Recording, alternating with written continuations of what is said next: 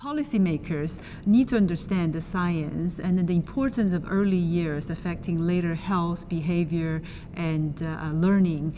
That understanding is fundamental for them to be able to then design policies and programs to support children's healthy development. This course is really a part of a larger initiative to try to bridge the gap of what we know to what we do. The biggest or the most important outcome is to analyze the public policy in a different way, based on that, based on what we learn here.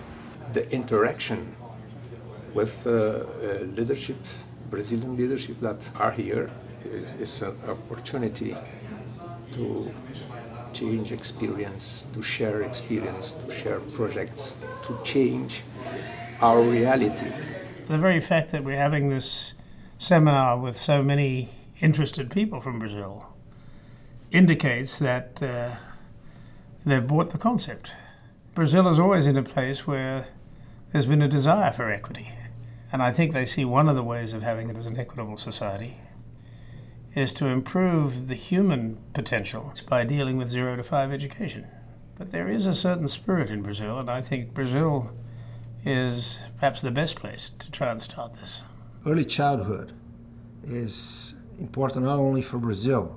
If Brazil wants to be a developed world without inequalities or with less inequalities than we have nowadays, we have to invest in our children. We have to invest in the future of the country.